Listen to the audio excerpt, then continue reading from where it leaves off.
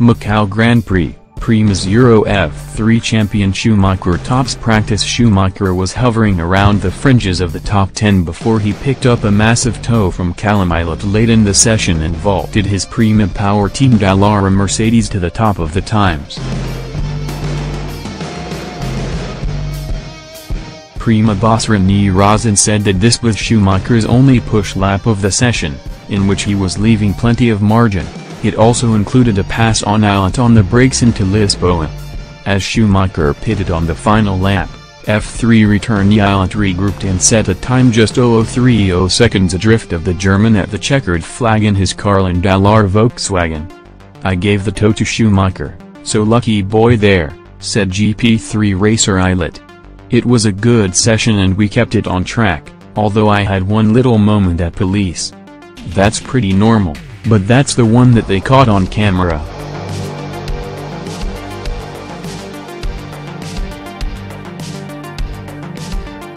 Third fastest was Juri Vips, the Macau rookie, also surviving a moment at police, although in his case it damaged the left rear rim and tire in the early stages of the session. Newly appointed as a Red Bull Junior, Vips returned to the circuit and was top of the times on a fantastic Macau debut until the late improvements from Schumacher and Ilott. "That put me on the back foot," said the motopark starlet of his incident, "but in a way it's good that I made a mistake early and found the limit."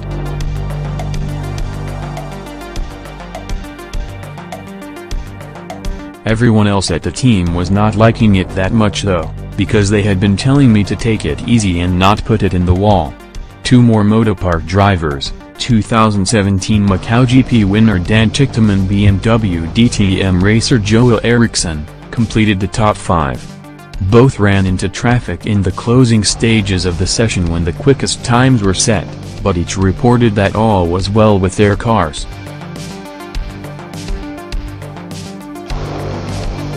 Sacha Fenestres posted the 6th quickest time in his Carlin machine, just ahead of the second-best Macau rookie, Prema's Robert Schwartzman. The usually smooth-driving Alex Palou looked uncharacteristically spectacular on the circuit as he put the lead BMAX Racing entry 8th in the times, on the Japanese team's first weekend since its tie-up with Motopark. Runaway Japanese F3 champion Chotsboy was a strong 9th quickest for Toms, while Jake Hughes rounded out the top 10 on his F3 comeback with Heidke GP.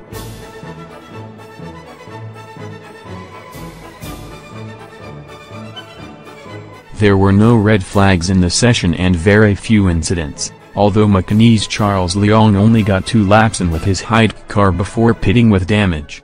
How NASCAR legend David Pearson changed its history.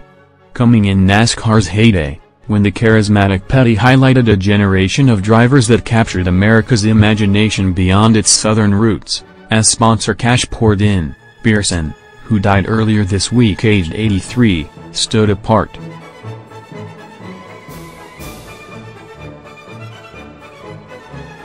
Pearson was the driver Petty feared, even during the days in which Petty fought NASCAR's grandfather Bill France Sr. through the media and with protests during the fight for better safety and standards.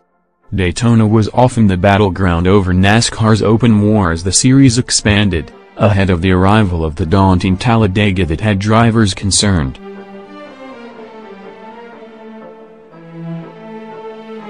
Fitting then, that the unassuming Pearson, who backed Petty in the safety battle, showed the high stakes of Daytona against Petty. Considered the most dramatic NASCAR race of all time, it was also the sort of race that made Pearson's style of driving Alain Prost-like before the Frenchman's nickname of the Professor became synonymous with him.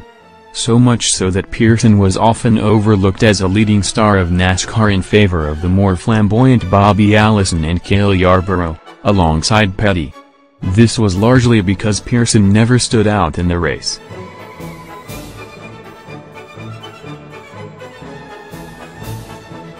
You never saw Pearson in a race, particularly at the superspeedway, until the end, said legendary NASCAR track owner Humpy Willer in Joe Menzer's excellent book, The Wildest Ride. The last 10%, he'd show up. Where was he the rest of the time? He was buried back in 8th or 9th or 10th, just waiting.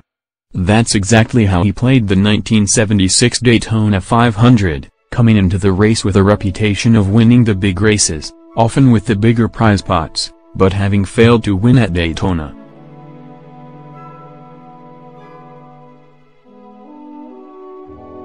With 12 laps to go, Pearson had a chance to end that statistic.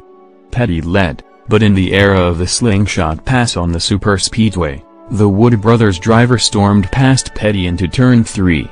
"I got him," he was said to have shouted over the radio to team boss Eddie Wood. But on the final lap shortly after, Pearson shouted the infamous line, "The bitch hit me."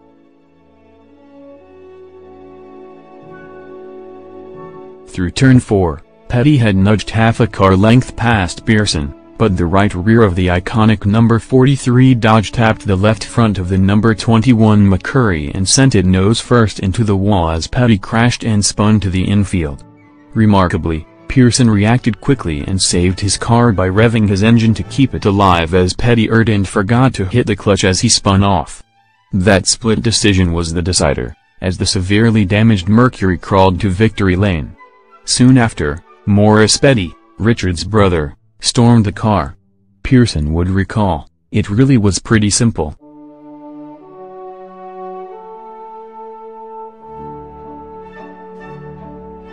He asked me what happened and I told him. The bitch hit me." It was a rare sound bite for Pearson, a man who liked to do the talking on the track, who saw no issue in Petty failing to seek him out to discuss the clash. This was a driver who grew up in the rural lifestyle of South Carolina, his first car experience proving to be a 1938 Ford so ugly his mother offered him $30 to get rid of it.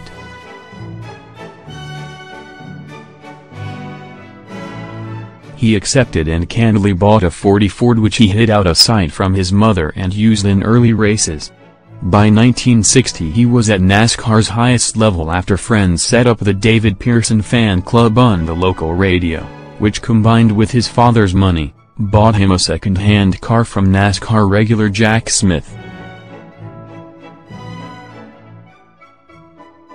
That same year he was Rookie of the Year despite driving a selected schedule, and 6 years later he won his first title with legendary owner Cotton Owens, the first of 3 crowns.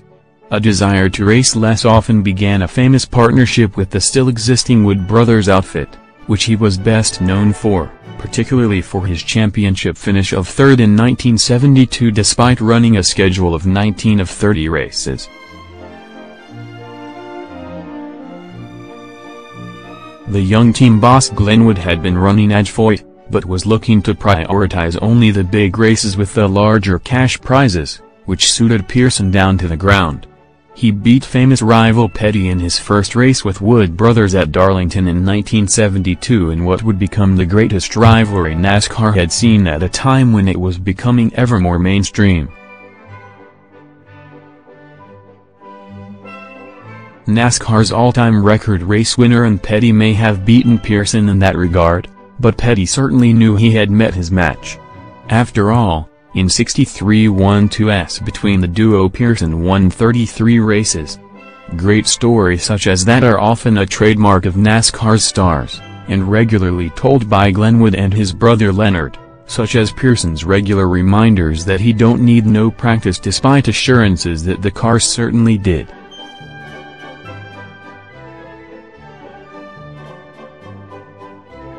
After an acrimonious exit from star team Holman Moody over money, Pearson was grateful for the change of pace. That fairy tale story would end bizarrely. By the end of the 1970s, Pearson and the Wood brothers were no longer contenders, and it was a growing source of frustration. At the 1979 Grand National race at Darlington, oil hit Pearson's windscreen. To his anger, it wasn't cleared at his pit stop and forced him to return to pit lane shortly after. Pearson had failed to notice the pit crew working on his left side tires and bolted out of the box the moment the right tires were reattached, grinding to a halt at pit exit. That evening, the partnership was over. Pearson denied the pit stop played a role in it, instead stating it was just time to split up.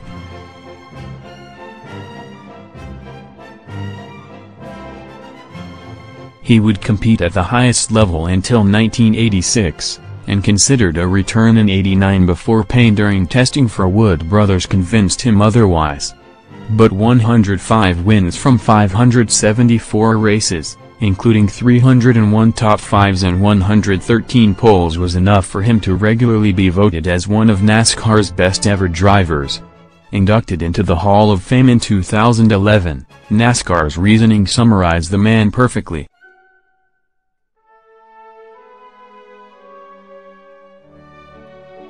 The model of NASCAR efficiency during his career. With little exaggeration, when Pearson showed up at a racetrack, he won. Sebastian Ogier, winning 6th WRC title won't change my life. Ogier heads into the final rally of 2018 with a 3-point lead over Hyundai's Thierry Neuville, with Toyota driver Ott Tänak 20 points behind Neuville. Neuville and Tänak are yet to win a WRC title, and Ogier believes his experience can be an advantage. "We all have experience now, maybe I have a little bit more than them," said Ogier. "But the only thing that I really have, over Neuville and Tänak, is the titles, and that gives me the chance to be a little bit more relaxed. Of course, if I get a 6th one it will be nice, but it won't change my life so much. It's not like winning the first one. I have a small advantage for that, but the pressure is on."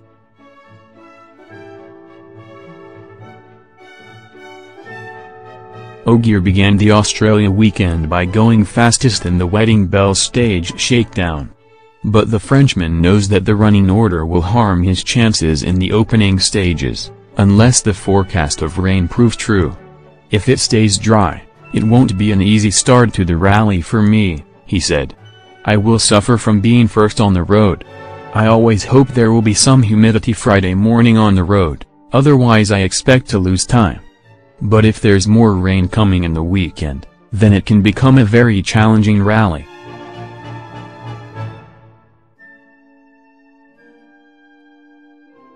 "If it's changeable weather, it'll be changing for everyone. In these conditions, of course it will be tricky. We'll have to handle it well. I would prefer these, wet, conditions over it being dry, because if it's dry clearly I'm going to suffer at the start of the rally and it's clear that it makes it harder for me. If it rains, it's hard for everyone." Rain is currently forecast for all 3 days of the event, with chances of rainfall ranging from 40 on Friday to 80 on Saturday. Braun, F1 2019 simulation tests show tangible overtaking gains.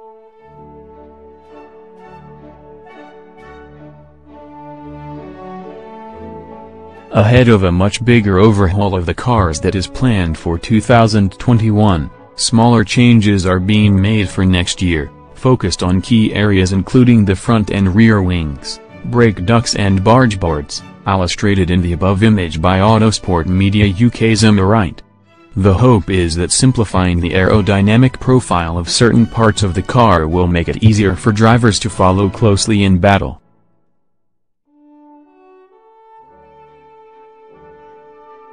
Once again we saw in Brazil that when the performance level of two cars are more or less the same, then overtaking is almost impossible, said Braun.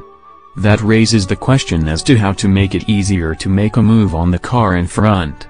During 2018, we have made significant progress in defining next year's technical regulations, especially regarding the key area that is the front wing, and in the last few weeks, we have worked out the fine details.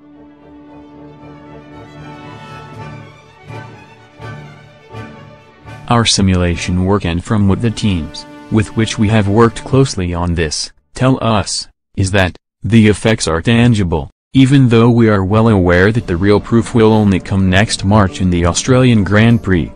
Braun was keen to point out that the upcoming changes are just the beginning of the process, even though expectations that the on-track spectacle will improve next year are continuing to build.